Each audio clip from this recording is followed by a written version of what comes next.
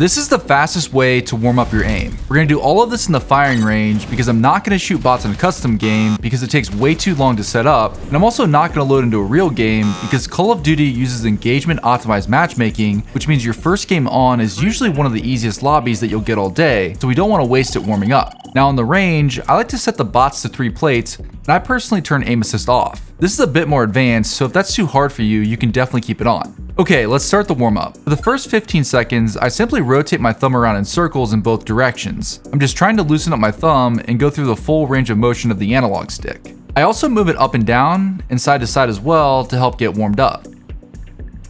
And then for the next 30 seconds, I pick one of the dummies as a target and I simply strafe back and forth while trying to keep my crosshair centered on the target. This helps me warm up the fine motor skills in my thumb and gets me used to making small micro adjustments as I move around. Crosshair placement and centering your aim in Call of Duty is extremely important because the time to kill is really low, and it can often be the difference between winning and losing gunfights in the game. So being able to make small adjustments to your crosshair as you move around the map is really important, and this helps me get warmed up for that.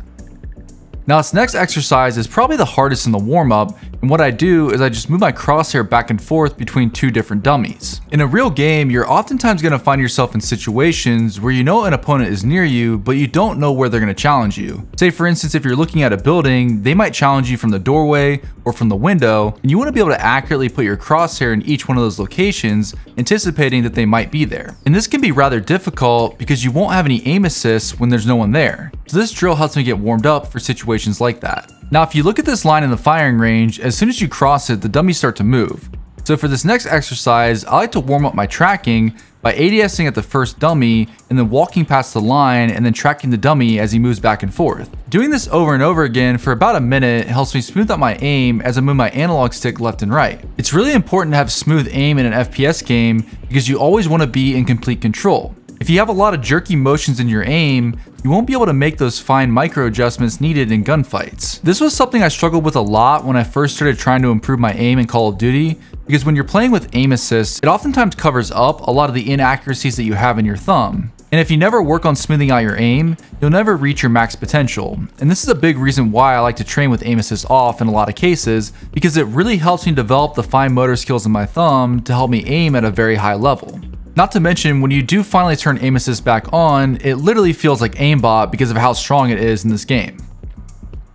Okay, and for this next exercise, I finally start to shoot my gun. And what I like to do is I like to grab one of my loadout guns that has a large magazine, and I simply fire the gun down range, and I just try to control the recoil the best that I can. I'm not really aiming at any of the targets, I'm just trying to see as little movement as possible in the barrel of my gun. I also don't just always fire the entire magazine at one time. I oftentimes like to shoot the gun in bursts because the recoil pattern for the first couple of seconds when you fire is going to usually be a little bit different compared to the sustained recoil fire after a couple of seconds. So I like to practice this initial burst because if I can handle the recoil for the first second or so and stay on target, I'm usually going to hit enough shots to down my opponent. Also, I'm not sure if this is true for every gun, but it does seem like the first second or so of recoil is usually the hardest to control, and then the recoil starts to even out over time, so it kind of makes sense to practice the first part more. Recoil control is such a fundamental skill to aiming that even though it's pretty basic, I like to spend quite a bit of time working on it every day. Okay, and for the next exercise, I switch my aim back and forth between the different dummies as fast as possible. I'm not looking to down the dummy each time, I just want to get a couple of bullets into them to make sure that I'm on target. I practice switching between the targets while holding my ADS and also while letting go of it. I play with a 0.85 ADS multiplier, so depending on the situation, sometimes it's faster to let go of my ADS button as I move from one target to the other, so I just want to practice both ways. And what this exercise does is it helps me get warmed up for fighting multiple opponents since I like to play solo versus squads. And because I try to switch between the targets really quickly, it also helps me get warmed up for playing at game speed. One of the major things that separates good players from average players in Call of Duty is the pacing and speed at which they play. To get high kill games, you have to be playing the game really quickly and getting into a lot of engagements, which more often than not means fighting more than one person at a time. So this drill not only helps me warm up my aim, but also helps me get mentally prepared for how fast I need to play the game. And now for this next drill, I spend a minute working on my 90-degree turns. Oftentimes when you're playing the game, you're going to get surprised by someone shooting you in the side. So you have to be able to turn quickly and get on target and then hit your shots. So for this drill, I face the side wall of the firing range and I turn as fast as I can and then shoot one of the dummies. I like to change my position from the wall so that I'm not always turning the exact same angle to shoot the dummies, which gives me a little bit of variation and makes this drill a little bit harder. I also make sure to practice turning to the left and to the right because I want to be warmed up in both directions because I don't know where I'm going to be shot at when I get into an actual game. This warm-up drill is quite a bit harder than the previous one because I don't see my target when I start my turn. But this is where muscle memory comes into play because I've done this drill and other drills like it so many times that I know roughly what it takes to turn 90 degrees on my thumbstick. And that's why sometimes when you shoot a good player in the side and they're still able to kill you, it's because their reflexes and muscle memory just take over and they're able to hit their shots without even thinking. Now, similar to the last exercise, I then practice my 180s for 1 minute. I practice turning both to the left and to the right, and this helps me simulate situations where I'm getting shot in the back during a game.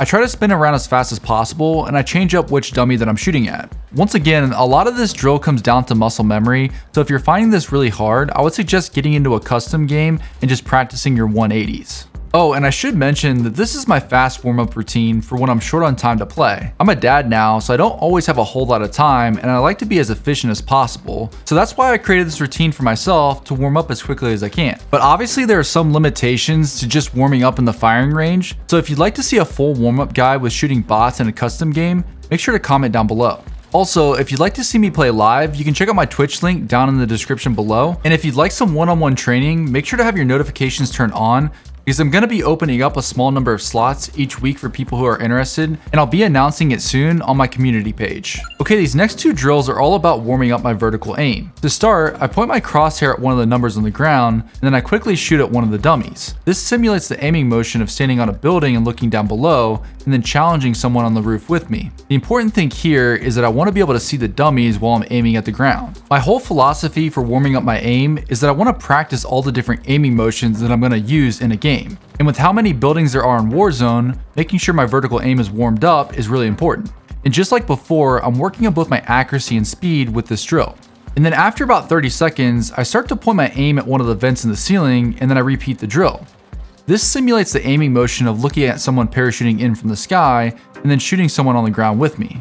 One thing to note is that because of how much space your gun takes up on your screen, I find that it's easier to keep the dummies in my field of view if I stand closer to the back wall. And just like before, I do like to move around to provide some variation to the exercise so that I'm practicing all the different aiming motions. Now this next exercise takes the difficulty up a notch. Instead of having the dummies in my field of view, I purposefully position my character and my aim so that I can't see them. This makes the drill a lot harder because I have to move my aim to where I think the dummies are, and then I have to make some micro adjustments to my crosshair once I'm close to the target. I also like to add some variation to the drill by turning my character away from the dummies, which means that I have to move my aim further to get to them. Once again, my philosophy for this whole warm-up guide is just to practice all the different aiming motions that I might encounter in a game so that I feel warmed up for every type of scenario.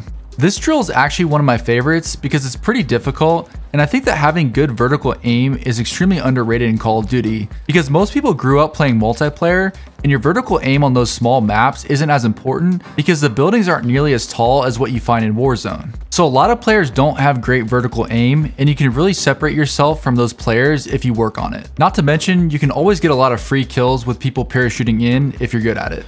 Okay, this next drill helps me prepare for the early game in Warzone. First, I turn my aim assist back on, and then for 2 minutes, I switch back and forth between a couple of pre-made classes that have common ground loot guns and also common starting pistols. I used to be terrible with ground loot guns a few years ago until I realized that I needed to warm up and practice with them. Almost everyone can hit their shots with their loadout gun, but getting good with the ground loot guns is essential to get more kills. I also like to start really warming up my movement during this drill, so I practice slide canceling back and forth, and I do 360 jumps, just to try to get focused and prepared for fast-paced gameplay. Over the years, I've found that warming up for me is not just about getting my hands loosened up, it's also about getting in the right mental space to play the game at a high level. Now, typically during those first couple of drills, I'll have noticed that maybe something needs a little bit more work for warming up, whether it's my recoil or my target switching. So I like to work on that a little bit more during this last drill when I'm using the ground loot guns and also when I'm using aim assist. Because even though I like turning off aim assist to warm up, there's no denying that it's extremely powerful in this game and probably is too overpowered, and it does make a big difference to the feel of your aim when you have it on. I would love for them to nerf it quite a bit, especially the rotational aspect of it, is I think it would make the game have a lot more skill gap and be better balanced, and I think it could be nerfed quite a bit and still allow for controller players to compete with mouse and keyboard players. And speaking of that, I've seen lots of comments over the years about people wanting tips for keyboard players, and I wanted to let you guys know that I've been grinding MNK for the last few months, and I'm planning to start incorporating both inputs into my videos later this year. I've been enjoying the challenge a lot, and one thing that I will say is that I do think a lot of the aim principles carry over between both inputs, and I do think that a lot of the aim exercises that I've shown for controller over the years also work pretty well for mouse and keyboard.